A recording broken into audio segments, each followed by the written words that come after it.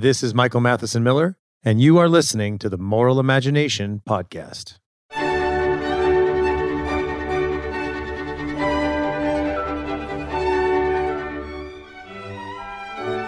Welcome to the Moral Imagination Podcast. Thank you again for listening.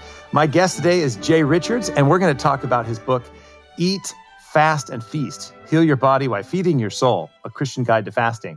And he talks about why modern science and ancient Christian traditions support fasting for healthy living. So we're going to talk about, obviously, fasting, prayer, the ketogenic diet, ketosis. We're going to talk about disease and food, cancer, diabetes. We're going to talk a little bit about subsidies and probably even talk a little bit about hylomorphism. That is, what does it mean to be an embodied person, right? And this is, I think, is an interesting question because, as you've probably heard me talk about before, I think we tend to make an error. We either are materialists or spiritualists. But in fact, human beings are embodied person. And so how we eat, how we live with our body, what we do in our body and our biology has effects on our spirit. But just because we're embodied and biological doesn't mean we're simply matter.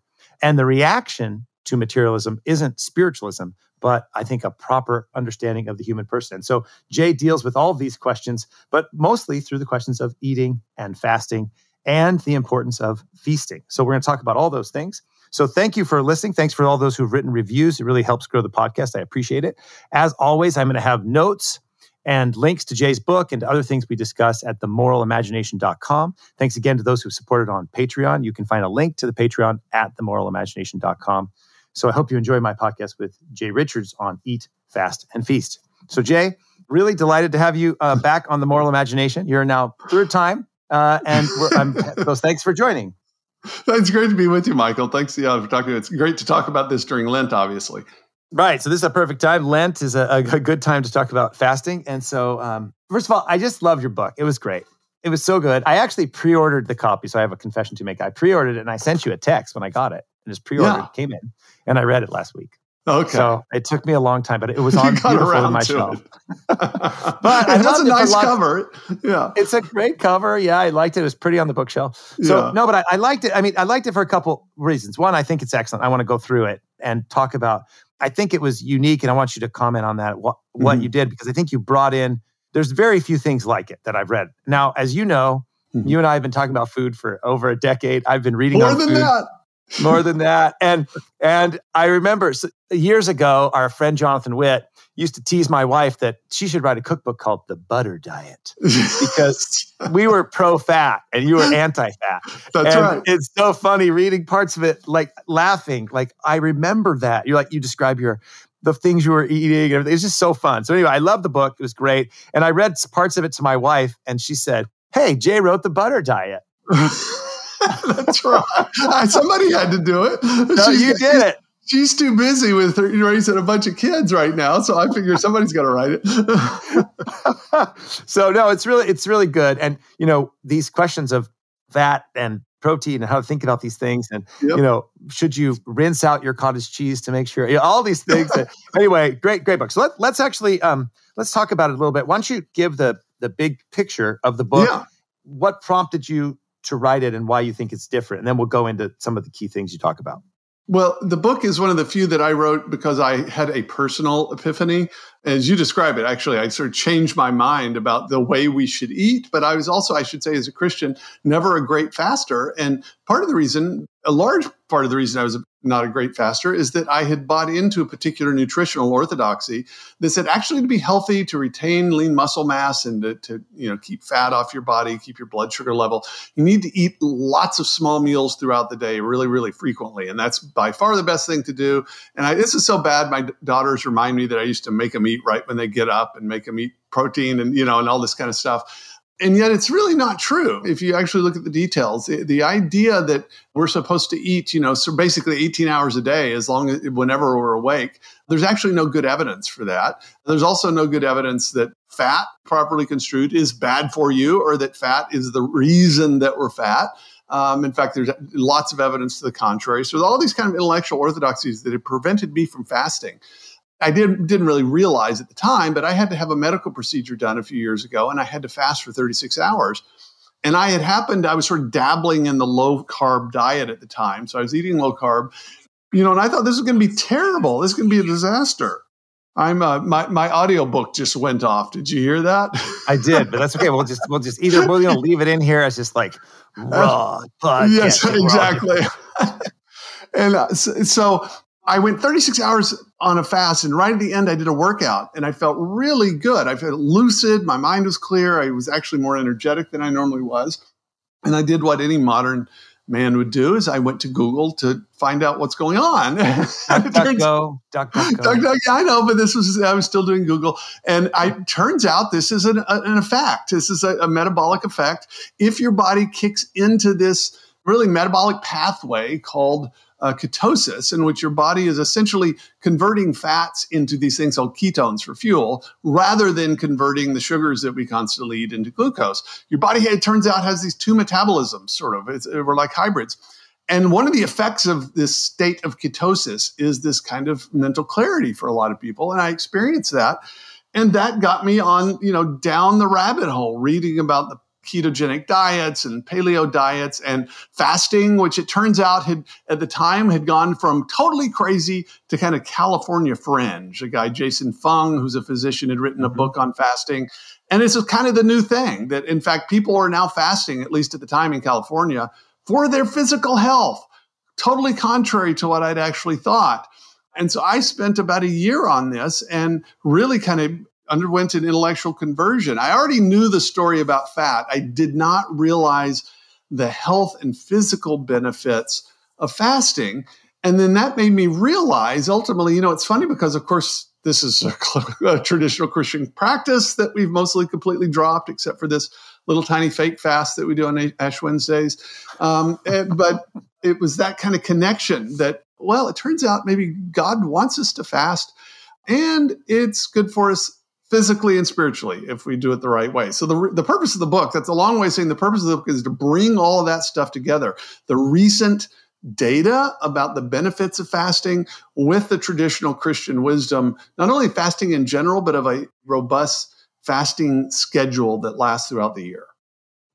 Well, yeah, that's great. I mean, I think a couple things that struck me. One is I really like how you connect it to the Christian liturgical tradition. Mm-hmm. And in the Orthodox, right, in the Eastern Catholic and in the Orthodox, right, there's Great Lent, yes, but there's also the fasting in Advent. There's a fasting before the Assumption, right? Yep. Or they call it the Dormition in Orthodoxy. There's different fasts. There's Wednesday, Friday fasts, and these have been in tradition for 2,000 years. And if you take the Jewish tradition, right, fasting has been a tradition of our tradition in the Christian tradition for 5,000, almost 6,000 years. And so it's interesting, I thought, how you brought that together. The other thing, well, I want to talk about some of the connection to the liturgical year. But one of the things I think was really good that's helpful is you make this point early on and throughout the book that because we eat the standard American diet, right, which is high carb, and then the post kind of Ansel Keys cholesterol craze, you have this idea of, that you should eat non-fat, low-fat blueberry muffins, instead of eggs and meat, that it actually made us fat, right? Like Joel Salatin says, that's how you feed a cow. You get him fat by feeding him grains. You fatten them up right at the end. Right, exactly. But it also created this metabolic problem that not only has effect on cancer and diabetes, we'll talk about, but I thought this was great, is that it makes it really, really hard to fast. And you make this point where you say, so God calls us to fast, right? And to be humble and to restrain our tongue, right? From evil speaking. Imagine if every time you had to restrain your tongue, you got an intense migraine, right? You make this point, like, fasting's hard, but it's not supposed to be agony or beating you up. And that part of the reason is our diets are so bad, it's hard to fast. That's so great. And I think also so encouraging to people who've tried to fast for a day and they're like, I can't do this anymore. Can you explain that a little bit? Absolutely. I say fasting is meant to be a sacrifice. It's not meant to be torture. If you have, I said, if you have to get up early in the morning and you're praying, you're sleeping, you don't want to wake up. So that's a sacrifice. But if you literally made you sick, that would be a sign that, okay, we're doing something wrong here. And the reality is, I'll say really simply, the kind of key insight is I think God designed us to be metabolically flexible. If you think about how humans live for most of our existence, we didn't have wheat thins whenever we wanted, right? We didn't have our protein shakes and our granola bars right before we went to bed. That's not how we existed. And so it makes sense that God would create us for the kind of normal human existence where you might have a lot of food part of the year or part of the time, and then you need to go sometime without eating. And so what that means is that under those normal circumstances, right, where you'd have lean times and you'd have sort of times of feast, your body's going to be really good at using sugar if you happen to have fruit during the summer, probably, but also really good at using fat for fuel and using animal protein for fuel, different kinds of things. And so under the normal pressures of human existence until the 20th century, people were metabolically flexible. We could use fat, we could use sugar. But the combination of constant abundance of food in which we're eating constantly, and then this intellectual orthodoxy where fat's bad, carbs good, and then a massive, in some ways, amazing miracle where we are able to process food to last for a long time. What that does is it basically has trained our bodies just to use carbohydrates and to use simple carbohydrates. And what that means is that we're on this constant metabolic cycle where we're spiking our blood sugar, we wait a couple hours, it drops again, and we need to boost it again every couple hours to do that. Whereas if you're in ketosis, that is, if your body switches over into that other metabolic pathway and it's burning fat for ketones, your blood sugar just stays basically the same. It stays fairly low, but it stays the same and you do not feel that. And so when Jesus was fasting for 40 days, it was hard. He had to do it, in his human capacity. But people that are fasting for days at a time are entirely in ketosis. They're not experiencing that sugar spike that you get 3 hours after you have your latte. And so this thing that everybody has in their minds, oh, I can't fast. Oh no, everybody thinks they have a blood sugar problem. No, that you don't. You've been living on sugar for 40 years. It's not that hard as long as you know how to transition into it. And that's what I do in the book is I created a 6-week transition plan, basically, where you get your body used to using fat for fuel, then you slowly narrow the window of time in which you eat, so-called intermittent fasting, right? So eat all that you normally do, but do it in 8 hours during the day rather than 12, and then do it in 4 hours. And so you work your way down, so what you're really doing is you're training your habits and your metabolism in order to be able to be a real faster. So that it's still, I'm fasting right now, I'm hungry. But if I'd been trying to do this 5 years ago at 11 in the morning, or and I haven't eaten breakfast, I'd be dying, right? Yep. Yeah. No, me too. Yeah. So I actually really like that part. So we're using it right now. My wife and I are using it, and it's great. And and it's like you can imagine in our house we have debates. Like, I don't know if Jay's right about that. Remember the time he didn't eat his cake on his 40th birthday? I said, yes, but I had to defend you once. No, anyway, we laugh about, we were having so much fun reading your book and it's so good. But I really that's super helpful to listeners. I am promoting this book because if you are figuring out how do I fast, the way you work it through, Jay, where you start in your first week, just cutting out the carbs, it makes it so much easier than to go into intermittent fasting. Mm-hmm. And now maybe, it's a Ash Wednesday, which we passed, but you just start with nothing and then you go into ketosis maybe a little bit faster. But I think, I really think that's good. So let's talk about a couple things, but I think that's excellent how you do that. So I just want to make sure. So the metabolically flexible point is that our bodies are designed in a way that we can either operate off of ketosis or with constant sugar. And that's what you mean by flexible. And so that it'll work both ways, but one of them is a lot healthier for us. And the other one, while it works, has a lot of negative consequences.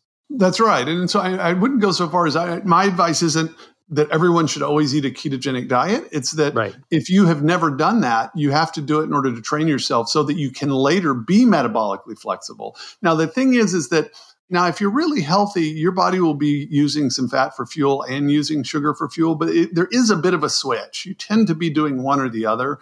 And so your body will tend to prefer to use sugar for fuel just because it's actually kind of an easy metabolic process. And so that's why it takes work to get your fat metabolism up and running so that it uses ketosis.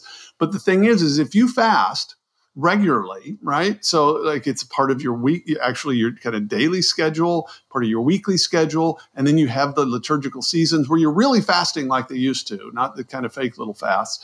You will be metabolically flexible. You will be sampling both of these metabolic pathways and you'll be experiencing fasting as most people who've really fasted have experienced it. And so that you have it is a blessing. It's a sacrifice, but it's also a blessing. So there are real consolations to it.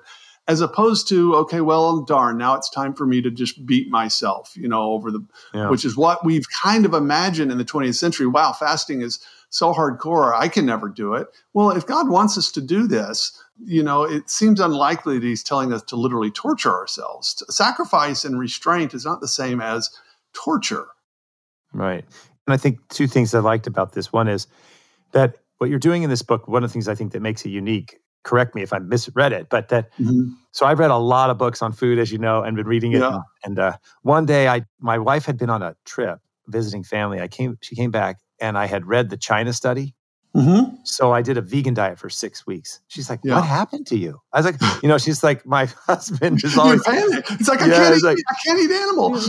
Well, so I did it for a while, but I think I've talked about this before with Diana Rogers, our podcast, where people, you can't eat meat, but you really need B12. And so just take a supplement. Like, why don't you just eat steak? Like, but anyway, so I've tried a lot of things, but one of the things I like about your book is that it's not simply a vision of how to eat, which it is, but that it's a vision of, in a sense, how to live a fasting, feasting lifestyle. That's right. Throughout the year and throughout your life, so that you're not thinking, okay, I got to be on a ketogenic diet, if you're healthy. I mean, I have to be on a ketogenic diet for the next, 30 years and I just never have a cookie again.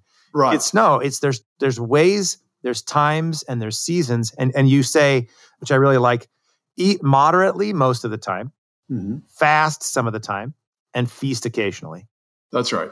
That's my formula. If there's a formula, and I don't think it's my formula, it's just the way I put it. That's why the book's called Eat, Fast, Feast, is that in the Christian tradition, and actually every religious tradition also has feasting, but we don't know what a feast is. I would argue we don't actually even quite know what a feast is if we don't have fasts, because if you eat all that you basically want and can every single day, a feast is sort of like, well, okay, you're recognizing a great saint or something, but in terms of the kind of physical, the food part of it, well, you just try to eat a little more, I guess, right? That's a totally different thing than if most people think of 1,000 years ago. If you're going to have a Christian feast, you're living slightly above subsistence. Well, how are you going to do that? Well, you're going to probably have to restrain and restrict what you eat part of the time in order to have more on the feast day.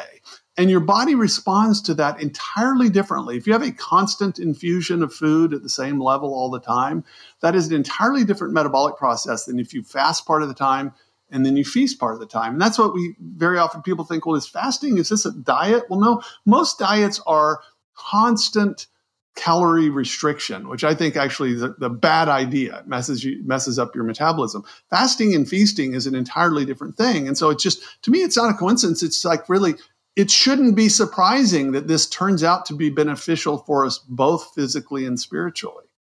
Yeah. And I think that goes to, which we'll talk about, what it means to be an embodied person. And that I think something my brother-in-law was talking about your book and said how he was struck by the fact that, in Lent, you say, okay, I'm going to lose weight. I'm going to fast and lose weight. And you almost feel a little guilty because, you're really fasting. So you're to lose weight. Right. Yeah. And of course, you have to order the fast to exactly. And let's talk about fasting in a minute. But it's actually okay that you're losing weight. It's okay that you're becoming metabolically flexible because you're not simply an angel who happens to be driving around in your body like a car. That's you right. are an embodied person, and that's the beauty of it. The other thing is, you say here, that a lot of times diets, and I know this, right, that it doesn't put food in its proper place. Yeah, food has a place that should be. In the Jewish and the Christian traditions, you give thanks to God for food. You bless the food. You give thanks to the King of the universe who provides abundance for you. Right. And that food is something to be grateful for. And yet gluttony is one of the 7 deadly sins. And so I like how it's an Aristotelian mean of just absolutely. This helps you see food properly so that you can move on to bigger things in your life. That's exactly right. And not only that, but food, God wants us in our spiritual lives. That's an amazing thing about fasting is that It's our bodies, it's our metabolisms, right? That we order our metabolisms to spiritual things in the liturgical calendar if we fast. And that's, it's such an amazing reflection. It's just like, there's always the temptation to totally spiritualize prayer where it's entirely mental. And if, as you know, I'm a lay Dominican, and St. Dominic had these 9 different body postures for different kinds of prayer, which seems sort of exotic, but it's like, okay, he was recognizing that actually your body has something to do with prayer. And there's kind of really no more concrete way to exhibit that, I think, than fasting. It makes the book odd. And some people thought, I can't believe you're talking about all this physical stuff in a spiritual book that's about the spirit of fasting. It's like, well, yeah, that's the point. That's exactly what I'm trying to do. Yeah. There's a book called, I think it's called Earthen Vessels by Bunge, Bunge. I forget his first name right now. I think he's Orthodox, but he was a Benedictine in Switzerland. Yep. And he goes through, I think, like Evagrius Pontus and other on prayer, on like where you sit. And so we tend to think of this as an Eastern practice. Right. I lived in Japan for 5 years, as you know. And, in Zen, you sit in certain ways. But in the Western Christian tradition, you have a posture of prayer. Same with Judaism. You have a posture of prayer because we're embodied. And I think I'm going to do a podcast on prayer and meditation with Matt Leonard, who's that'd be great. And talk about what is meditation and mental prayer in the Christian tradition, because that's, I think, lost as well. So let's we'll circle back there to fasting, but let's go through a little bit of the food element. So one of the things, you have this line, I got a kick out of it. I have a note here on page 3. You said, "I lived and preached this false gospel for years." And I wrote, "Yes, you did," with a smiling face. The kind of low fat, high complex carb. Yeah. Eat frequently. It's just funny. I mean, like, as I said, it was fun to read this book just because I know you and so much. But let's talk about fat. What's your last name? Teichholz. Nina Teichholz wrote a book. Yeah, it's a great book. Yeah, and called A Big Fat Surprise. And then, of course, Gary Taubes had been working on this for a long time. And Absolutely. Weston Price. And this is actually where I started to learn these things, through the Weston Price Foundation. And do you follow Weston Price at all? I do. And you're the first person I ever heard mention Weston Price, I think. And I do follow it as a result of it. In fact, I had gotten into the studying fat and sugar and all this stuff. That was part of what prepared me for this fasting stuff, is that I had already gotten over the kind of false idea that, fat makes you fat.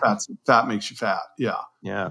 Yeah. So Weston, and I remember, like, he did, and I'm not, you probably know more about him now than I do, but he was a dentist and he did studies, and he found that certain people had very low levels of cardiac disease, cancer, other metabolic problems, diabetes. They also had very healthy teeth, wide jaws. They didn't have lower back problems. It's a bunch of basically all the things that, all the diseases and maladies of civilization he found. And now when I first heard this, I thought, well, that's because they all died at 30. But no, that's actually not why. Right.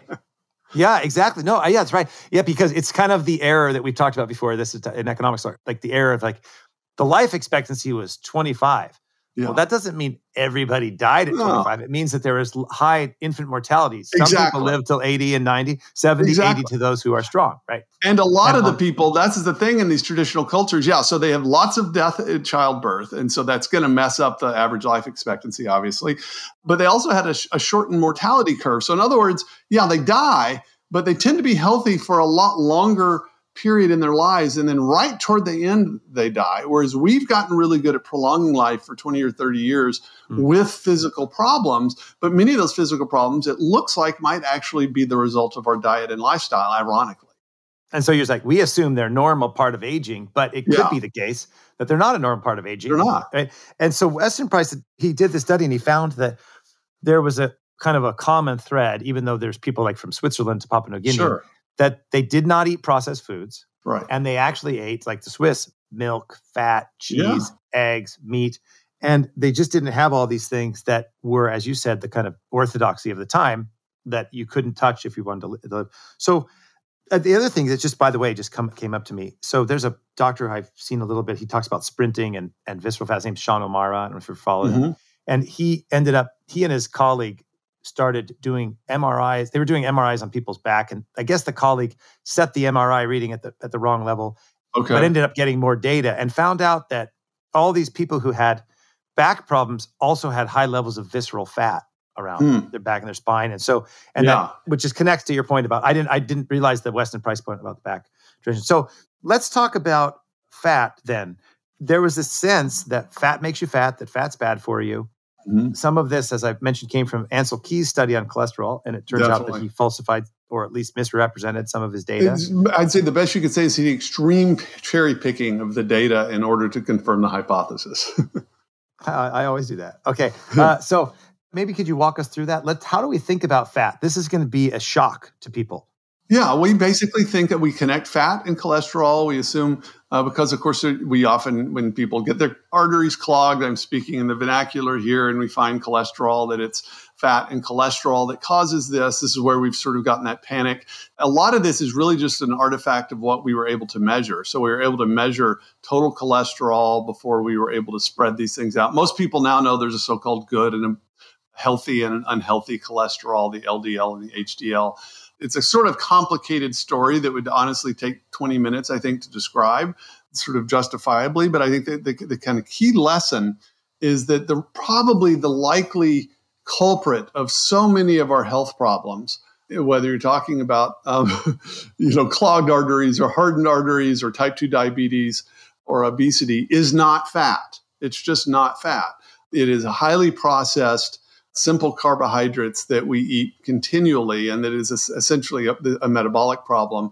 And that natural fat is generally good for us as long as we're eating it properly. Now, if you're eating a standard American diet and Oreos and highly refined foods, then what your body does with the fat is going to be different than what it does if you're not doing that. If you're generally eating whole foods, if you're not constantly eating processed foods, if you're fasting and so you're tapping into your metabolic flexibility, what happens metabolically is just entirely different. And fat is your friend, which really makes sense. Fat is, first of all, fatty foods tend to be nutritionally dense. They're obviously calorically dense. And so this idea that, if you look at the animal kingdom and notice that what animals do, what a tiger does when they kill a gazelle, is they go right for the fat and the visceral organs, and then they'll eat the meat, the muscle last. The idea that, oh no, that's precisely what we shouldn't be eating.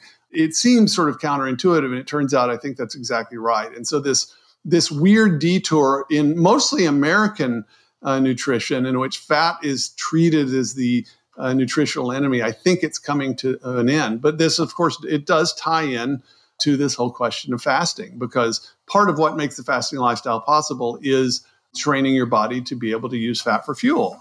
Not just dietary fat, actually, but also the fat that you carry around on your body. Yeah. So you talked about processed foods. Mm-hmm. Let's talk a little bit about the problem of sugar. Yeah. And these processed foods, and maybe explain that by sugar, you don't just mean, cane sugar in your coffee. Sugar. Yeah. No, that's right. Yeah. And that's what people often don't understand. They say, oh, well, I've cut out sugar for Lent. And yet, of course, table sugar or sucrose is one form of sugar. But the reality is actually when you eat bread, lots of things you eat, when you eat fruit, of course, bread actually converts to sugar very, very quickly. And so basically any carbohydrate is basically part of your sugar metabolism. I don't want people to think that sugar in that sense is somehow an enemy. My point is that if you're just tapping into that form of the sugar metabolism, and moreover, the sources of carbohydrate and sugar that you're getting are highly refined, that what you're doing is you're essentially setting yourself up for something called insulin resistance, because your body uses this hormone of insulin in order to basically control blood sugar within a very narrow window. And if you're constantly spiking your blood sugar, then your pancreas is having to release insulin to get the blood sugar down. And as with anything, just like if you're taking morphine all the time, your body will build up a resistance to it. If you're constantly spiking your blood sugar with simple sugars and refined foods, your cells actually become resistant to insulin. And so you end up with very, very high levels of insulin in your system, and your body, basically training your body, because then what does it do with fat? Well, what it does is it stores fat. And so all the extra sugars get stored for fat, and then your body doesn't actually know how to use the fat for fuel, because it's still in this sugar, essentially sugar insulin cycle. And so that's the weird thing, is that we actually have been training our bodies not to be both to store fat, but not to be able to use it for fuel. And so it just really shouldn't be a mystery why so many of us are fat and obese. It's sort of not all that complicated. Yeah. So I think it's Gary Taubes, correct me if I'm wrong. Yes. He says, it's not exercise. Obviously exercise matters. He's saying, Sure. and we'll talk about it because you actually write about exercise in the book a little bit. Yeah. But it's that really we're eating the standard American diet, which is basically, that food pyramid that everybody saw when they were, it's still in books, So like it's absolutely still, and I've got it memorized. It's burned into I've got the neuronal pathways. You got all the pasta and the bread and the stuff down at the bottom, right? Yeah. Yeah. Eat all that as much as you can. That's good for you. Yep. Then that's right. And then you get some fruit and some stuff like that. And then you get lean meat and sort of lean sources of protein. And then you get sweets and oils, the fat, basically. And so the nice thing is everybody sort of no one's ever gotten around to the idea that just eating lots of sweets is good for you. So at least everybody sort of agrees. That's the one part, right? The Venn diagram. Yeah.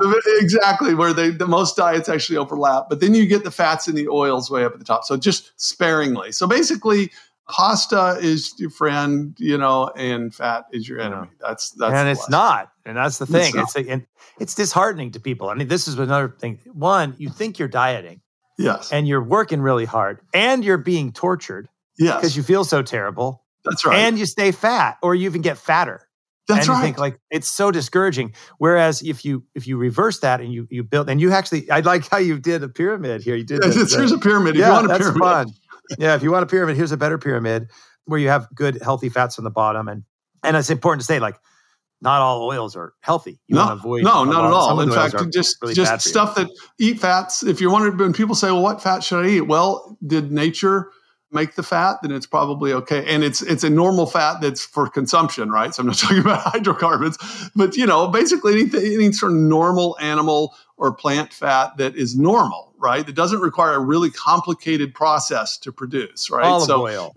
Olive oil. Butter. Olives are fatty. Yeah, butter. It's just really kind of commonsensical. Now, something might seem like it came from a plant, but corn oil. Does corn seem like an oily thing to you, or cotton? See, it doesn't. I don't think of that. Well, it turns out that's hard. It takes a complicated industrial process in order to produce fat from those sources. And the only reason we really produce fat from those sources is because of weird subsidies having to do, in that case with corn, it makes it really cheap. And so it's a sort of a byproduct. Now, I'm not saying that anytime technology is involved, that's a bad thing. Mm-hmm. My point is that if you're saying, okay, if something's good for human consumption, am I going to go with this thing is like a recent addition that we're producing really only because of a weird theory about natural fats being bad for you, and that requires this complex chemical process to produce, and that no one's ever eaten for nutrition before?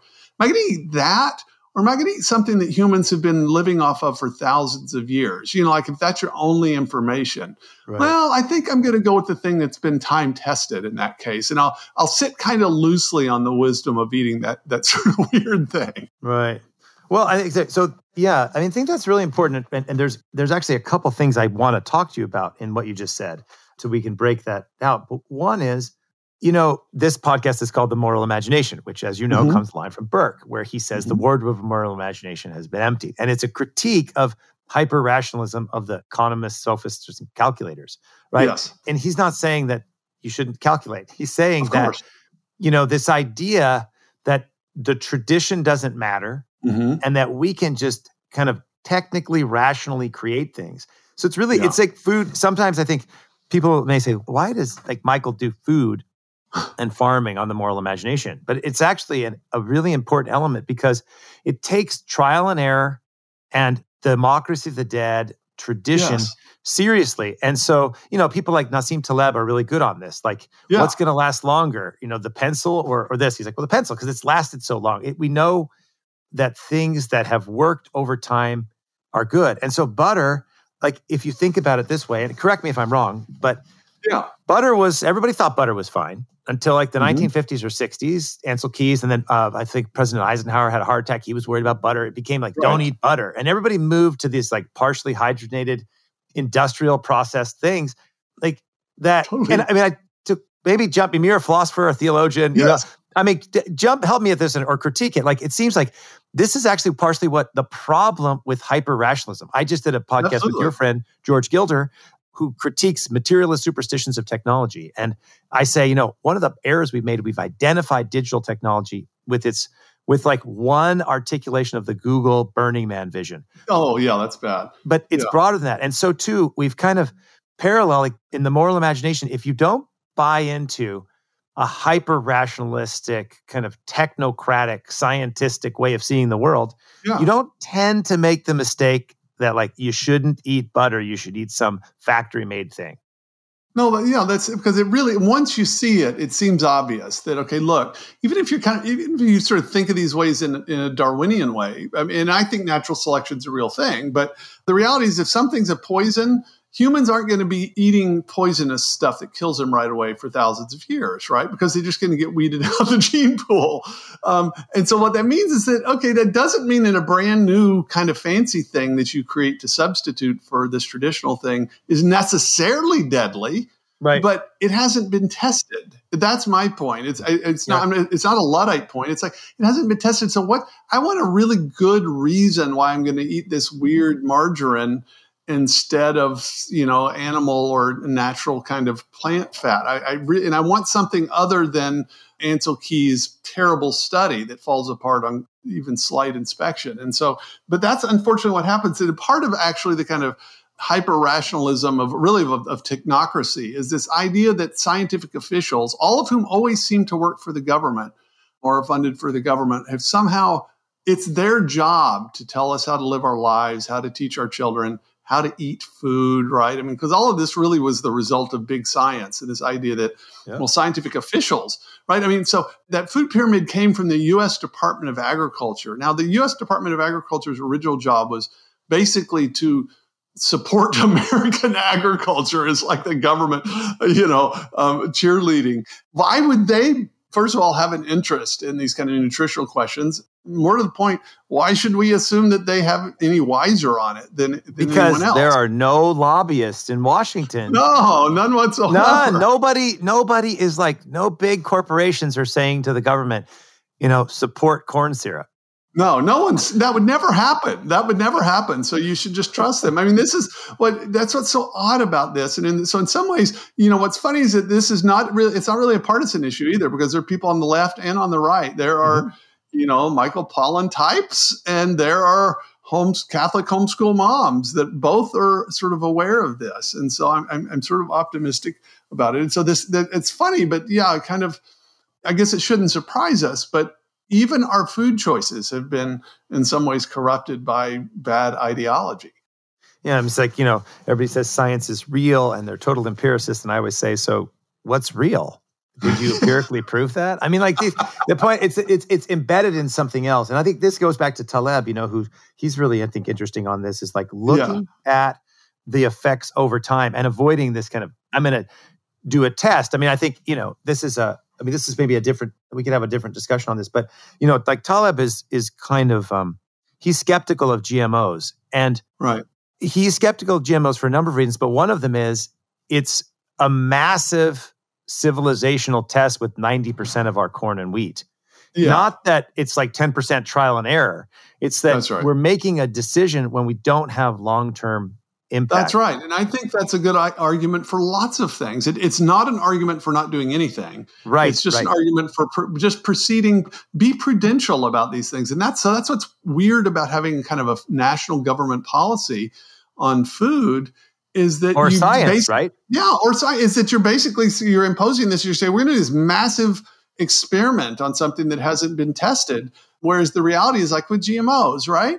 Okay, we want to trial and error, because in a sense, the GMOs we're just kind of in some ways speeding up what humans have done for thousands of years when we cultivate, but it's sped up. And so we want to make sure there aren't these kind of unintended consequences. Same thing with vaccines, right? Let's just be careful here and not assume that, something that people have been doing for thousands of years, that's really what's killing us.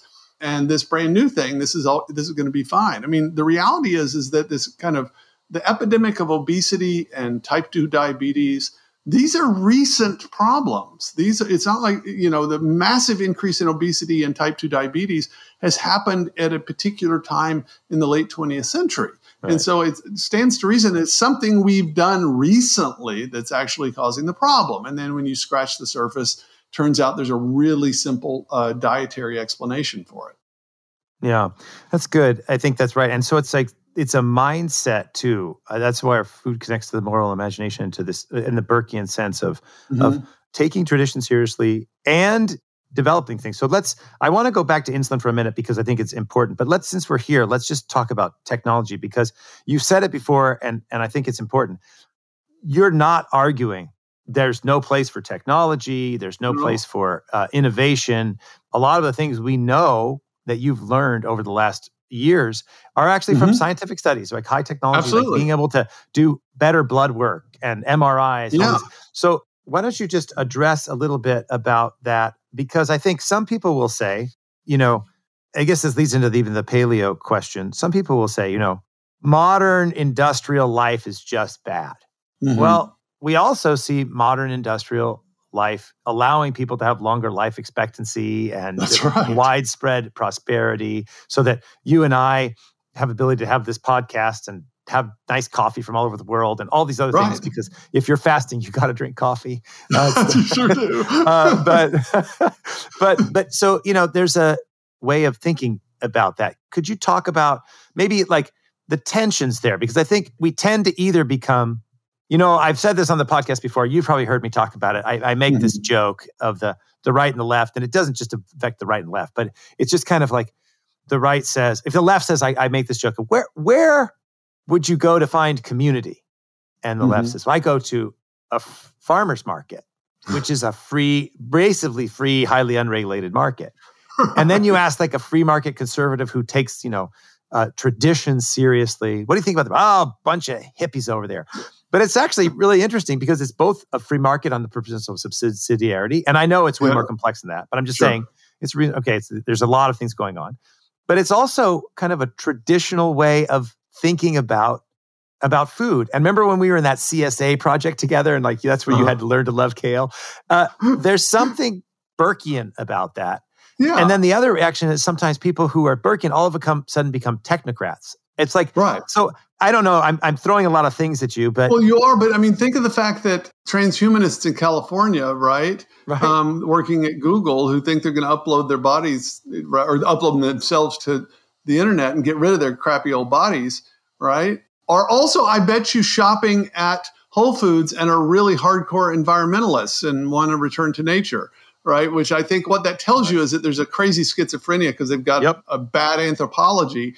The Christian anthropology is the right one, and it's the one that recognizes us as both spiritual and physical being. As you said, embodied persons. We are, in a sense, we are bodies, but we certainly have bodies and our personhood is concrete. It's incarnate. And so it stands to reason that our spiritual life would affect our bodies, our kind of physical existence, and what we do physically would affect us spiritually. That's what a fasting and a feasting lifestyle built into the annual calendar does, is it unifies that so that you don't have to see these things as sort of a false opposition, and you avoid the really crazy stuff. On the one hand, you can avoid the crazy transhumanism, which really is a rejection of the body. But also this kind of, there's the lurch to the other side is a complete rejection of innovation and technology. I mean, ultimately, innovation and technology is the result of us being made in the image of the creative God. And so that's something to be embraced. But it's also not going to be our salvation. This is the problem, is the transhumanists are turning our technology into a God.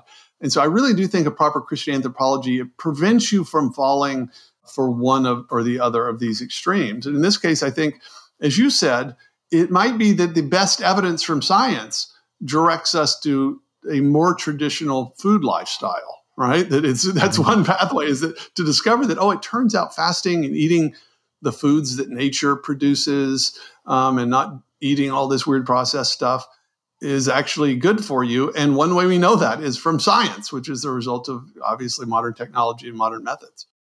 Right, which is, by the way, the result of the fact that in the West, that there's this deep sense that being is good. That's right. And that the world is intelligible, and that we have reason that can give us an understanding of the world, even if it's not perfect, and that things are not totally random, upon which science rests, even though it's forgotten its sources. I think just a couple of comments. One is, you said pretty strongly that Christian anthropology is the right one. And of course, I agree with that. But I think it's, maybe for listeners who might think like, well, that's a big statement. I mean, as you know, I give this lecture every year at Acton University and other places on like 7 attributes of what it means to be, like, what's Christian anthropology. And I always argue, and I know you do this and you've been doing this for decades, that we're not simply saying, the Bible said so. We're saying that the Christian articulation of what it means to be an embodied person with reason, will, right, social nature, unique unrepeatability, et cetera, and, work and et cetera, is actually the most coherent vision that not only aligns with our lived experience, but also aligns with science as well. Exactly. And yes, it's complex, and, there's no theory of everything. And there's, I mentioned, I think you actually, somebody had tweeted something about no free will. And I said, you're trying to solve excruciatingly complex philosophical problems with a tweet. It's complex. But this idea of Christian anthropology and the embodied person or hylomorphic understanding really does, it avoids the, hedonistic element of the body is all there is, which can have negative effects on the environment and yourself and moral life. But it also avoids this kind of new Manichaeanism of the transhumanists who, in a sense, are just trying to escape from the body. I mean, it's just it's a new technical version of an old thing. And I think, and the second thing that's related is, there's no technical solution to the problems of evil, sin, suffering, and death. Right. And that's another part of the Christian anthropology that helps us think.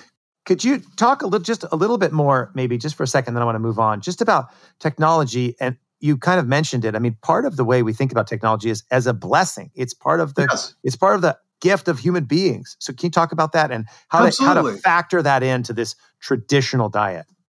Yeah, because I honestly think, the fact that 1 billion people since 1990 have emerged from absolute poverty is a good thing and is very much dependent upon modern farming methods. I think it's a good thing that not 95% of the population has to work on farms, right? That we have become so productive in agriculture that the vast majority of us can do other things. Whereas for most of history, of course, we needed most of us working the farm. Now, that doesn't mean there's not something lost to that. Lots of us have a sense that, okay, I need a reconnection to the land. But the reality is that unless you actually think us living sort of hunter-gatherer lifestyles, that would really be better. And by the way, if we did that, about 1/100th of us could survive, right? So you're saying 99% of your fellow human beings would be better, did not live. Then you are going to have to account for this. And I think it's a perfectly natural, it's intuitive, certainly as a Christian, to understand technology as an expression of, God commanded the first man and woman, be fruitful and multiply and fill the earth and subdue it. That's a part of our created mandate prior to the fall. That's still true. But of course, the fall has happened. So that's why when we do this, we can both create amazing things that can be a blessing to ourselves and to others, but we can also really screw things up. We can destroy ourselves. And sometimes with the very same technology, industrial farming techniques that make it much less expensive to farm can also end up encouraging us to have this kind of monocrops, in which we all eat one kind of thing and we eat it in the most processed form. And so, it's a little bit boring, but the reality is that we just need to analyze these things carefully so that we reap the benefits and we avoid the costs insofar as we can. Yeah, that's well said. So let's circle back a couple things. We talked about insulin before, and we talked about processed foods. So you quote Jason Fung in his book, The Obesity Code. He says, I can make you fat. Actually, I can make anybody fat. How? By prescribing insulin. It doesn't matter if you have willpower or you exercise or what you choose to eat, you will get fat, right? Mm-hmm. And that's kind of an interesting thing because you can prescribe insulin or you can eat things that constantly why don't you go through the insulin thing so that people can understand that? Absolutely. And so basically, your body has to keep blood sugar within a very narrow range in your blood. So the amount of sugar that comes in, if it gets too low, actually, you can pass out, right? So you need that fuel. Now, it's different. You can tolerate a much lower blood sugar, actually, if you're really into ketosis. But in normal circumstances, that's not going to happen. But if sugar gets too high, it's actually toxic. You actually destroy your organs if you have too much sugar floating around in your bloodstream. And so what happens? So your body, of course, is an amazing system. And so what happens when you ingest carbohydrates that convert to sugar quickly or sugar directly is that it gets pushed into your bloodstream. And then what happens is that your body regulates that. So if the blood sugar gets too high, your pancreas releases this thing called insulin. And what insulin does is it basically tells the cells of your body, okay, open up and take this sugar because I need to get it out of the bloodstream. That's essentially what it does. And so it's floating around, it gets out. And so your muscle cells and your cells of your body that use sugar for fuel will, under the instruction of insulin, will take in that sugar, right? And then it gets it out of your bloodstream. And your liver plays a kind of complex role in this as well. So imagine that happening, but imagine you continue doing that. Now, your cells can only hold so much sugar. And so what do? When there's like no more room for sugar? Well, they basically think of it as they kind of put up defenses. Okay, no more sugar here. And insulin's telling, your body's putting more insulin out saying, come on, cells, get rid of the sugar. I got to get it out of the bloodstream. When that one happens, so your cells become resistant to insulin, then it ships it back to your liver, but your liver can only hold so much sugar, right, before it's saturated. And so what does it do with the sugar? Well, it converts it to fat. And it converts it to fat around your liver. This is the visceral fat and your intestines. And so when you see men that have these giant beer bellies, that's not all that fat that's sticking out. It's not a bunch of fat on the surface. It's a bunch of fat under their muscles crammed around their internal organs, which if that sounds bad, good, because it is bad. And so what's your body doing? Well, it's protecting itself from all of this blood sugar. It's converting excess sugar into fat, right? And so this is how you end up this way. And so it's an amazing system because it's, in a sense, it's storing extra fat for later on the assumption that you won't have access to food. And then it will slowly convert over into ketosis and it'll use that fat. But we never do that because we continue to feed it sugar. And so this is how you can end up so-called insulin resistant, in which your body, you actually have really, really high levels of insulin. So you're walking around to keep your blood sugar level, and your body is basically storing up a bunch of fat. I said, you think of it as it's like your body at this point is like some kind of facility where you have a massive freezer down in your third basement where you store all this extra food, but you can't ever get to it to eat it. And so you're still constantly hungry. And so this is what's happening. Your body's storing all this fat for fuel, which it never uses because you're on this sugar insulin. You're on this treadmill effectively. And so what metabolic flexibility in a fasting lifestyle does for you is it prevents that cycle. And it can break it. If you're in that cycle and you do the transition, as I suggest, you can actually break out of it. Yeah. So, and then maybe just quickly, like you write about both diabetes and cancer. Right. So diabetes, of course, is a big problem with obesity, but also there's increasing evidence that cancer cells are fed by sugar. Could you go through the effects on diabetes and cancer and how this connects? Well, and type 2 diabetes is a fairly simple one because type 2 diabetes is essentially a result of this type of insulin resistance. So it's a metabolic disorder. Jason Fung, whom you quoted earlier, actually writes the foreword to the book. Jason Fung is treating people with type 2 diabetes in his clinic in Toronto with fasting. He's getting people off of supplemental insulin and helping them reverse type 2 diabetes precisely through this process. Because what physicians have been doing is they give you insulin in order to increase the amount of insulin that keeps your blood sugar level. So you give you that because, okay, your blood sugar is getting too high, I need to give you more insulin. Well, now based on that story I've just told you, every listener should realize, what's that going to do? Well, it's just perpetuating the process. So you have to keep increasing the amount of insulin. And so this is why people that take insulin get fatter and fatter and fatter. You got to break out of that. And what Fung has discovered is that actually he'll put people under a clinically supervised environment on a 7-day water fast. And guess what? They go into ketosis and this process reverses. But this isn't something that until recently anyone really entertained. This was considered a kind of heretical idea. Now, this question of cancer is interesting. Can I say one thing just super fast before you get to cancer? So, do you know the philosopher Russell Hittinger? Yes, of course. I know Russ. Yeah. Yeah. So he did this Yes, through Weston Price. that's right. He just changed his diet. And it was, Yeah. I remember talking to him about it. He explained it. It was just like, I saw him. He was like, I think he lost like 50 pounds. Yeah, he was a heavy guy, and now he's a thin guy. Yep. Yeah, absolutely. And it was just Weston Price, cream, that. Like, this was, Yeah. I think the last time I saw him was, I don't know, maybe 10 years ago, the last time I saw him. But it's amazing. But it's interesting. Like, Russ was doing this early, right? But there were a couple, like Weston Price in the 50s, like there were some people who knew this. But now with with Jason Fung and a lot of other people, it's quite remarkable how this happens. And one thing I think that's just striking, I want to say before we move to the cancer question is, you say in your book that your body can basically hold your blood can basically hold about a teaspoon of sugar at a time. After that, it becomes toxic. So there are 8 teaspoons in a Coca-Cola? Yeah, it's crazy. And so the first thing, you got to get that out of your blood. Your body's like, get this out of the blood, and it's going to go somewhere. And if your liver's already saturated, your muscles are saturated, with glucose, it's going to have to store it as fat. Okay, so now that I think is a good segue to the cancer question, because yes, it's getting sent all throughout, and that you talk about the different, like, cells die, but cancer cells don't want to die. Can you go over that? Yeah, absolutely. And so there's a key thing that I have not mentioned here, and it's that when you're in ketosis, that is, or when you're fasting, your cells basically have 2 modes. They can be either in the go-go mode, where they're getting fuel, right? And so, okay, now that means we need to work and exercise, and so think of them as being on. But there's also a repair and recycle mode, in which your cells do this thing called autophagy, which means self-eating. So basically, we have a broken organelle, and the cell will absorb that and recycle it and repair itself. But your body doesn't do the repair and recycle mode when it's in the go-go mode. Well, guess what signal you need to give your body to tell it to get into recycle mode or go mode? Food. Food coming in is the signal. And so you can figure this out. If you want your cells to go into that recycle mode, there need to be times when they're not being fed.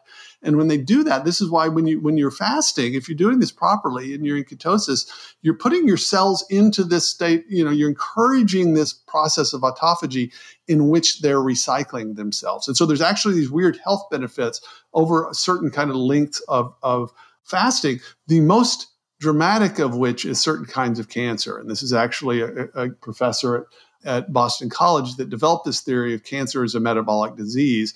And the kind of key insight is that cancer cells, unlike normal cells, most of the cells of your body do really well. They can use either fat or sugar for fuel. So the mitochondria in those cells can use either of those. But there's this weird feature of many types of cancer in which they can only use sugar.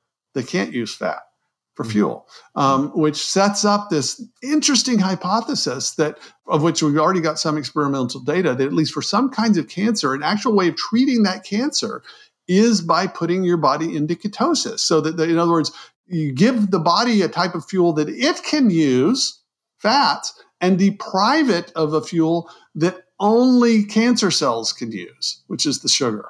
Right. And so that's the basic idea. I'm simplifying things slightly, but that's the basic idea, so that you're starving the cancer cells. And so this is why there's a clinic in California that's doing this as a protocol, is adding a fasting regimen prior to chemotherapy. There are also a couple of other reasons why fasting seems to actually help patients deal with the side effects of chemotherapy. And so this is, to me, it's in some ways, we're right at the edge of our knowledge on this, but I basically try to summarize what the state of knowledge on this is, that actually fasting can actually, perhaps, at least in some cases, help fight certain kinds of cancer. Right. Okay, that's good. Yeah. And obviously you're not saying like, fasting is going to solve all cancer, but it's more complex. But I think it is interesting. And I think goes back to this point that what's interesting about this is it's not simply a new technical solution, of which we'd love cancer therapies. They're great. Let's have more cancer therapies. Let's but it's also an old traditional way of eating that's more aligned with how we are made. Absolutely, with how we're made, and that's the key thing. Because remember, this is it's the natural pattern for food for the animal kingdom, right? Not just for humans, is that food is not constantly abundant in the same amounts and at the same amount of time and the same types. There's a kind of seasonality to this. In most cases, there's a seasonality of our days. We have diurnal days, right, where we have a morning and night. Right. Just as the days of God's creation have a morning and night, there are days we work in the day, we rest at night. God even rests on day 7. And so I would argue that there's a type of that kind of fast feast or fasting and eating pattern that you do at the day scale, and that you do at the weekly scale, and that you do at the seasonal scale. And all of those have spiritual and physical benefits. Yeah. So I want to go to those because I know you have to get a flight here soon. So I want to go back to nature in a second, but just one last thing on the physical side. And that is, I think something that, especially for you, but I think for me too. And for so many, we're trying to keep muscle, right? As we get older, you got to keep muscle. Right. And there's this thing, that you've got to eat constantly, like you talked about earlier, and you have to have protein shakes and this idea you're going to lose muscle. And I actually remember, this is funny. I remember this. I was like on a fast or whatever. And you said something to me like, you can't do that. You're going to lose muscle. And your wife's like, leave him alone. There's more to fast life than muscle. I mean, but I get that. I mean, like it's because I had the same thing. Like, no, I got to make sure I eat right here. I got to, and as you get older and older, I think it's after about 30, you start losing muscle mass. So it's hard to keep muscle. So, but this I think was and one other thing that I want to that's so great. I want to affirm before we get to muscle is you tell a story of your wife, Ginny, in the book, who recognized why fasting was so hard is because of the sugar need. And once she did it, she was like off. And so the other day we were somewhere and my wife and I are doing this project. And I said, I just thought of something. She looked at me. I said, what? I said, we've been married for 20 years. I've known you for 22 years. And in 22 years, you didn't say you were starving today because we hadn't eaten all day. We were somewhere. Yeah. We were somewhere. We hadn't eaten all day. And I said, this thing is working. And she started laughing. She goes, oh my goodness, it's true. And when I read the part about Ginny, I laughed. It was really funny because this idea, like I'm starving, I got to eat. You go into this diet and all of a sudden fasting is possible. Fasting is not, it's just possible. So, okay, so let's go, before I go into that, unless you want to comment, I want to talk about this muscle thing because this was a stumbling block for me. It's so encouraging too. It really is because I thought, okay, well, maybe that's just something you have to sacrifice. But I thought, well, this is strange. And so we're supposed to do this spiritual discipline that's going to cause us to lose lean muscle mass and put on fat, right? Because that was the story, is that you don't want your body to go into starvation mode, shed all the calorie-consuming muscle, and store fat, right? Just so you know, like I've teased you a little bit, about fat. But on this, I'm exactly like you. Exactly. Like, no, I better do this. But how am I going to keep that little muscle that I have? I know. And I got to make sure I eat this. And like, oh my goodness.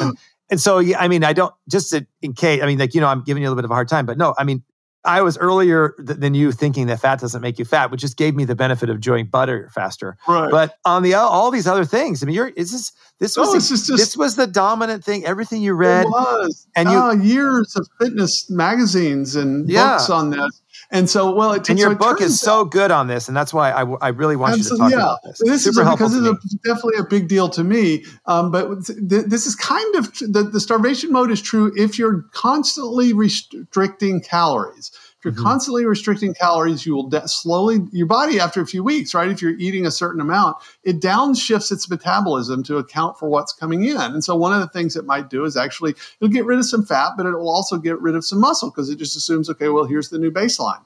Well, it turns out fasting, their body's response to fasting is entirely different. And so what happens when you fast, now what I'm describing is what will happen to you once you get used to fasting. There's some bumps and bruises along the way when you're first adjusting to it. But let's say you're normally in a fasting lifestyle and you say, okay, well, I'm not going to eat now for 36 hours. And you're not going to have basically any calories for 36 hours. And your body kicks into ketosis. Well, you know what it does? It kicks up norepinephrine. So it increases your energy and it kicks up growth hormone. It kicks up the production of human growth hormone, which preserves lean muscle mass. And it continues to do this for 3 days.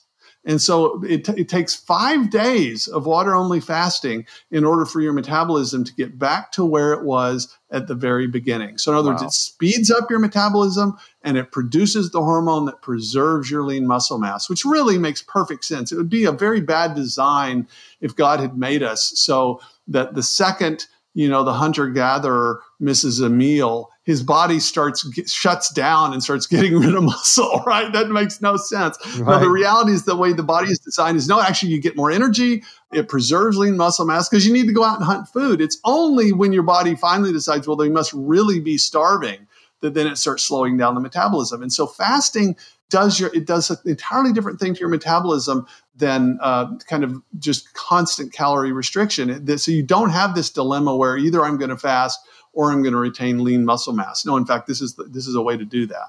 Yeah, that's amazing. I mean, and by the way, like when I told you the story when I was asking you, you're not going to lose muscle mass. I don't want you or anybody else to think that I wasn't worried. I was like, oh my goodness.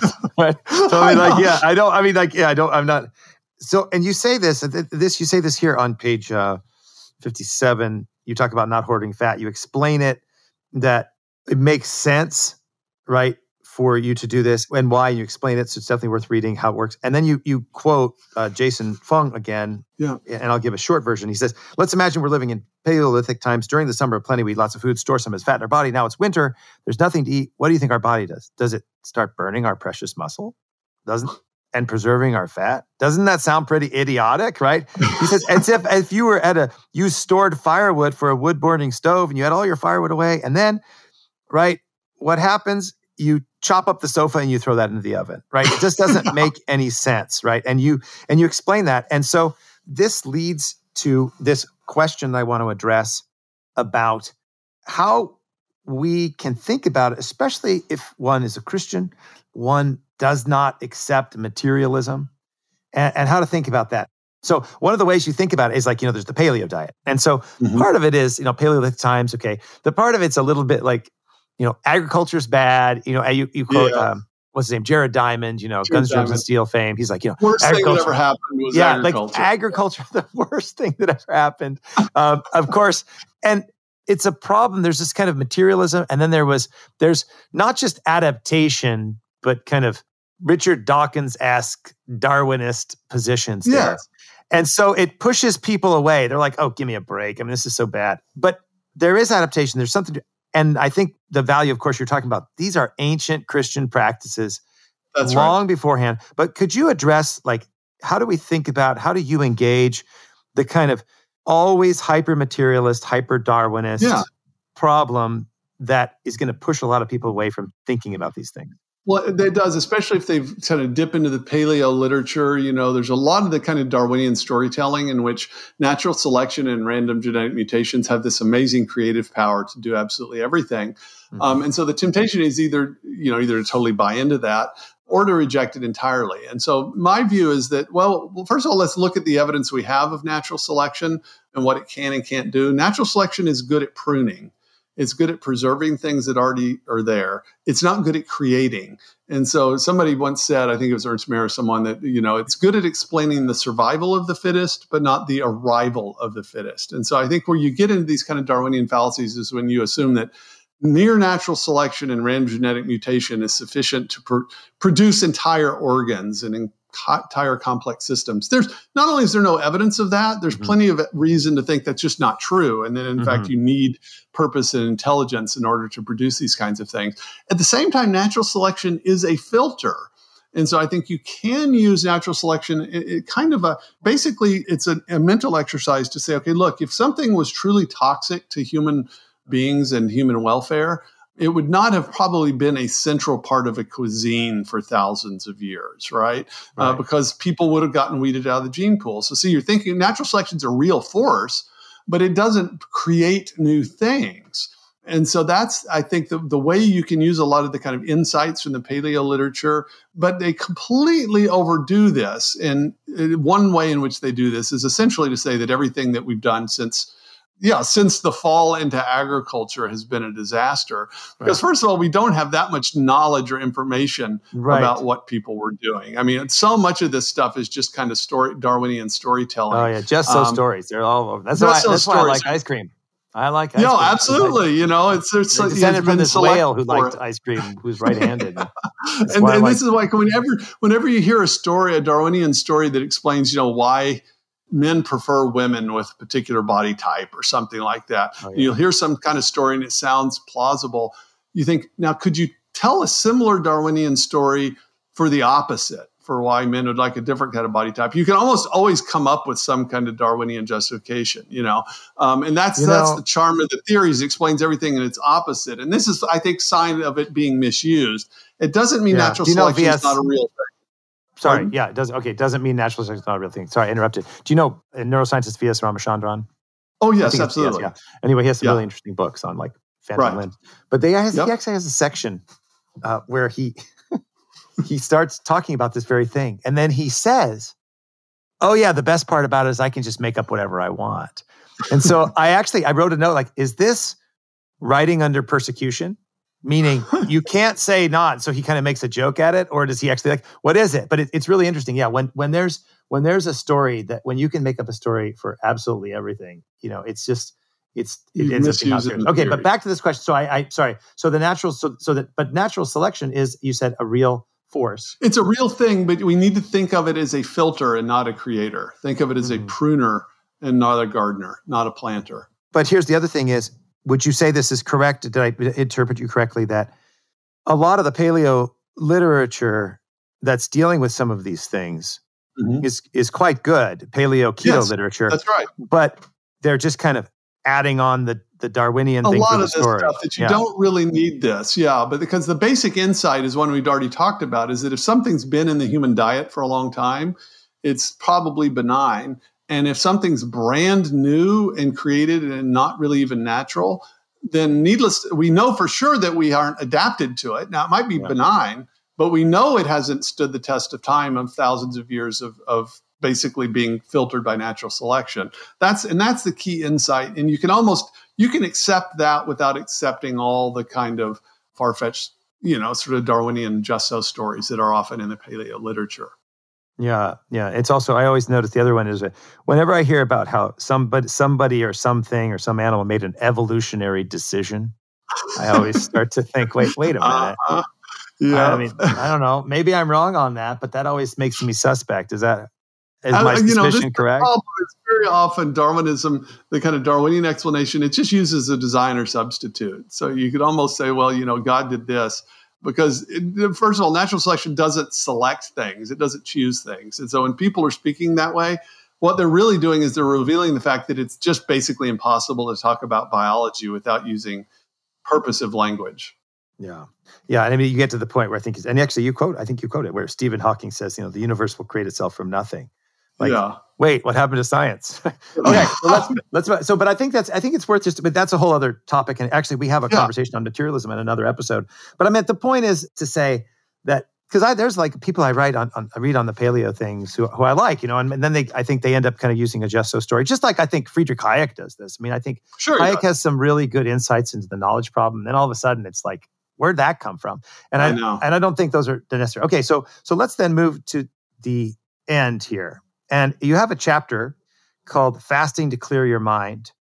Mm-hmm. And so I realized, I think this is actually a better segue of clarity, because I want to talk about fasting to clear your mind. And then I want to talk about like this idea of I don't know if you quote this or not, but just hit me right now, like be transformed by the renewal of your mind. Mm-hmm. And if we want clear minds, both for work and study and thinking and for healthy relationships, and then I want to move into really like fasting and feasting, and then we'll end. So could you talk a little bit about clarity? Because that's another, like, just like I was so excited to learn about the muscle element and that you're actually human growth hormone and all of that. The clarity of mind is a real benefit. Can you talk about that? No, it really is. And honestly, I would, if I were a secularist and I discovered this, I would probably fast just for this. And so basically what this is that your brain needs a certain amount of glucose, but it absolutely needs some. And so your body will actually convert protein into glucose if it has to. But your brain can also use ketones. It can use this as the separate type of fuel that your body takes fat and it converts them to ketones, and a particular ketone in particular that your brain really, really likes. You think of it as a really clean burning fuel. And it gives you a kind of mental clarity that you don't actually experience otherwise. I have a type of mental clarity and lucidity that I have when I am in ketosis And so when I'm fasting, that I don't have otherwise. And this is something that, it's widely remarked on. It's known, in fact, this is for a long time in certain types of seizure disorders and epilepsy are treated with ketogenic diet. That seems to do something different with your brain. Again, which sort of makes sense. If you're in a mode where you don't have a lot of food and you're in a hunter-gatherer situation, right, and your body's drawing on body fat reserves, you'd want to be mentally clear. And that's exactly what you experience. And this is the result of this kind of ketosis. And I've gone back now and you read some spiritual theologians talking about fasting. They actually experience this. You might assume, well, it's just kind of a spiritual thing. There's actually a really basic kind of physiological process in which your brain is using ketones, and it's in ketosis. And so this is one of the first things you'll experience when you enter in ketosis, as long as you do it correctly, so that you're not freaking out because you're shifting into a new metabolism. And so, like right now, it's been a good long while since I've had any calories. I can tell mentally I'm clearer than I would be otherwise. And I know when the book first came out, I did all the long interviews in a fasted state, precisely so I would be mentally clear. And, we all sort of experience bad brain days and good brain days, but it's funny that actually ketosis is one way that you can sort of give yourself a mental edge. It's good. Well, we need all the help we can get. So that's for sure. So let's talk then and finish here with feasting and prayer. Yes. So it's Lent right now. In 2021. Yep. And the three eminently good works are prayer, fasting, and almsgiving. And you don't write much about almsgiving, but I think that one of the tradition is, correct me if I'm wrong, that part of what you're in giving up certain things in the fast, it gives you extra money to help. Yeah. Which is part of the almsgiving and it's part of like denying yourself. Let's talk about the prayer element and one, how fasting relates to prayer. But also, why is the ancient tradition, Jewish and Christian traditions, fasting, prayer, and almsgiving, the three eminently good works, they go together during times of Lent? Let's talk a little bit about that because it's also the wonderful Christian contribution. You say at one point, Christians should be on the vanguard of this. I was listening to two secularists in a podcast, and it was really interesting. I learned, but they talked about they do meditation, and Jay, I thought to myself, you know what? Like my mental prayer is not serious enough, right? And I'm gonna be provocative to secularists, not so to Christians. But these secularists are doing meditation, which actually some interesting studies show that maybe it makes you more selfish. But they're just meditating like their body or physical. Mental prayer is communication with the living God who loves you, and you're in divine filiation. You're his son, you're his daughter. You're in relationship with him. And it's how wisdom comes. There's wonderful, actually, I'll put a couple books, like there's a little book by Father Philippe called 9 Days to Prayer. Right now I'm reading Bonaventure's for Lent, Bonaventure's The Mind's Journey to God. Just unbelievable, right? And as you said, the Dominican tradition and the Benedictine tradition and the Carmelites, there's so much many beautiful things here. But you have all these seculars who are meditating and fasting, and then Christians, we're not fasting enough and we're not engaged in mental prayer. We've lost a sense of that. And we've also, I think, especially from the influence of Protestantism and from Jansenism in the Catholic Church, have this idea, we don't want to be Pelagian, or kind of a reaction against that. We don't want to be Pelagian. We don't want to works or all these kind of things are going on there. So maybe why don't you walk us through a little bit about how fasting connects to prayer and why fasting is such a benefit for that. And maybe, again, I've asked you a lot there, but you know what I'm talking about. Why don't you go for it? Yeah. That's fun having you on. Here, Jay, blah, let me tell you 15 things. Talk. It's weird. I think there's a weird spiritual mystery of why fasting benefits prayer, because there's something about it. It's as long-standing in our tradition is that, you want these things to go together. I really do think there's some mysterious physical power in which we increase the effectiveness and the power of our prayer when we fast. And I don't know exactly why that is, but I do know that it kind of on the natural level, if you're fasting, you're constantly being reminded. When you're hungry, it's a constant little bodily reminder of a spiritual discipline. And for most of us, the problem with prayer is that, as you said, you're communing with the living God. You experience divine illumination, and you can't keep your mind on it for more than 15 seconds without the mind drifting, right? Those both darn things, yeah, and off you go. And, well, fasting, you've got a constant little physical reminder that it's happening. Now, at the same time, I do absolutely think that certain formal prayers are crucial to our spiritual arsenal. Absolutely. So I think for most of us, hours of spontaneous prayer, meditative prayer is just, I think it's something you build up to. Yep. I don't have that capacity. I absolutely depend upon the liturgy of the hours, on reading the morning and the evening prayers. God has given us a book of prayers in the Psalms that the church has been using for hundreds and hundreds of years. Use that. Use the rosary if you're Catholic, which I'm convinced. Notice in the rosary, you're meditating on Christ, you're revering his mother, and you're basically asking his mother to bring me, she as a disciple of Christ, bring me to Jesus. So you're sort of looking at Jesus through the eyes of Mary. You're so you meditating can do whatever he tells you. Do whatever he tells you. You're meditating on particular episodes. So you're picturing something mentally that's an image, right? And then you're doing this highly rote thing with beads, which is a physical thing that's really hard to do if you don't have the rosary in your hand, right? So you're combining all these things together. I absolutely believe for most people, we need those spiritual disciplines just as you need. If you want to be strong, you need to do push-ups. If you want to be a great prayer warrior, you need these basic prayer tools that the church gives us. So don't be thinking, oh, well, it's just some kind of rote thing. I really need to be spontaneous. Most of us don't have that capacity. And if you say that, you just won't ever really pray.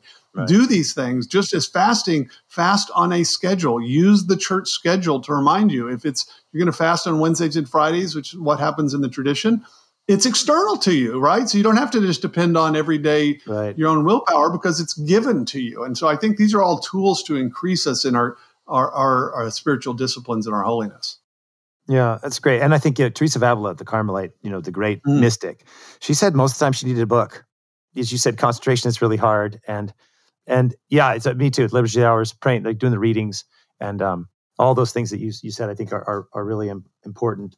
The other thing is, we won't talk about this, but I will say this: that you were a strength trainer in college. I actually learned a lot about. You were my strength trainer, constantly telling me, fixing things up, and how to do things. And you talk about actually the importance of lifting weights of high intensity training in the book. So it's worth. This book is great. If you haven't read the book, go get the book. So. Yeah, I think that's interesting. I think this. So let's maybe one more question on the prayer part that you could articulate is, which you touched on a little bit. Just like fasting is not supposed to be agony, and even though prayer and fasting are difficult, it's a spiritual discipline. But theologically, right? It's not Pelagianism, right? It's not. You're not being saved by your works. Just like. Obeying the commandments, like Psalm 119 says, the commandments are mercy, they're a gift. That obeying the commandments, you're doing that through grace, right? It's like, it's not a work where you merit. Could you maybe just start, you talk about that in your book, which is, I think, important because, and the other thing that's, maybe you could talk about that, and that it's not denunciation of the body or of pleasure, and we'll get to that with feasting. It's an affirmation that we're embodied persons living in a world that is beautiful, and using St. Bonaventure, that's vestige, image, and likeness, that the world is a gift that we have stewardship over. Can you talk about that? Because I think it's very different from either Jansenism or certain types of Calvinism and Puritanism, and it's different from transhumanism, hedonism. Yeah, well, that's the point about fasting and feasting. And most of the time when you eat, we eat because we need it. And food is a good thing because God's made us to be bodily. And so we need food to keep going. But it's a good, but it's not the ultimate good. And so it also needs to be restrained and ordered. That's what fasting allows us to do. But at the same time, God wants us to celebrate the goodness of life, and especially the goodness of the things that he's done. And that's what the feasting is that it is a celebration of those things. And so it reminds us that I think that these are graces. These aren't things we do in order to save ourselves. These are things that God gives us in order to help us bring us closer to him and to each other in the way that we ought to. And so it's a way of ordering that really it's on the analogy with exactly what God does in the creation, his own creation week, in which he works during the day. he rests. It's always evening and morning, the first and the second and the third day. So he rests at night, and then he rests on the seventh day. And then we are imitating that. So we're imitating God when he does that, but he's also giving us the capacity to do that, because I know for myself is that developing a fasting lifestyle, which involves all these things, puts you in a different place spiritually. But it puts you in a different place spiritually because God gives you things. This is something that he's given us. This is not something that we're doing to save ourselves. It's something that I'm absolutely convinced is a gift that we've essentially been depriving ourselves of as Christians for the better part of a century. Yeah. I also, by the way, I also find starting this diet, I mean, you can start it anytime you want. Then the book is great. And it has this like 6 weeks, a whole guide, exactly how to do it. First week, second week, it's really good. Tells you what to shop and everything. I mean, it's really helpful. I mean, you probably need some extra recipe books, but it's just a really good book to get you going. But I also think starting it in Lent is the best time to do it. So if you haven't started a fast, start now, right? Because of that extra grace that you get in Lent, right? That's what it's for. So one of the things I love is how you said you critique the idea of a cheat day. It's so good. Mm-hmm. I love it. It's you said, everybody says, okay, you've got your diet and now you're on a cheat day. And you say, no, it's completely the wrong way to think about it. It's a feast. No, you feast with the church. You celebrate the saint or the solemnity or the holy days of the Paschal mysteries and Easter, which are coming up. And that an octave, right? And you celebrate. Right. You're not cheating against your diet. Doing what you're supposed to do. Yeah, that's the problem. This idea of cheating is that, first of all, who are you cheating? You're not cheating anyone. But it treats it as if it's sort of a necessary evil. And in fact, it's a crucial part of the whole, is that kind of celebration. And frankly, it also makes life much better if you're not constantly depriving yourself of these things that you love. Maybe you love carrot cake. Maybe you love Oreos. I don't know. But it's not like those are intrinsically bad things. It's just that they need to be ordered properly. And if as long as it's in this occasional opportunity for celebration and feasting, that's a good thing. We shouldn't think of it as, I'm cheating on my diet. That's not what's happening. Yeah, that's great. I think it's just another really great addition. And so, as we end here, I like, in a sense, as we were talking, I think about, you mentioned transhumanism. I think about so many of the self-help books and everything. In many ways, this is a self-help book and more, because it's really about living a flourishing diet. A flourishing life, not just about a diet. And a flourishing diet. Okay, the flourishing life. But I think what you mentioned in the book a couple times, we've lost this tradition of fasting, and we've had crises in the church, especially in the last decades, with lots of moral evil, and people are bringing back fasting. They're bringing back the Ember Days, which are certain. I'll put a link up to that, but those are practices in the old rite of different days during the year, 4 times a year in the seasons, where there's fast days on Wednesday, Friday, and Saturday. And you talk about the Ember Days, you talk about the fasting, but I think you mentioned that tell me if I'm adding this, maybe you write about this, I didn't read it, but we're constantly looking for some way to live better life, to be more focused, to be more productive, to be in better shape. And what's interesting is that, and also then we need to be morally better, and we need to grow in our moral lives and human flourishing in our families. But we're so confused about embodiment. We're so confused about basic philosophical understandings of the goodness of being and the intelligibility of the universe, and that joy is not simply something you grasp, but is the fruit of a love relationship. And maybe I'm adding too much to your book, but I think your book plays a real important role by regaining the discipline of fasting and prayer and feasting. Yes. We begin, it's embodied practice to understand embodiment, improve our moral life, to learn how to serve others, to participate in self-denial for the good of ourselves and the others in the world. And it's really, in a sense, that's not the only one, but it's this idea of getting fasting right is, I think, a really important thing for our time. Maybe I'm pushing your book too far, but go for it. No, that's absolutely that's why I wrote it. I think that's exactly right. I think that we live disordered lives, and it's in part a disorder between our bodies and our souls, between our spiritual lives and our worldly lives. And I think there's a reason that even secularists are sort of they're groping.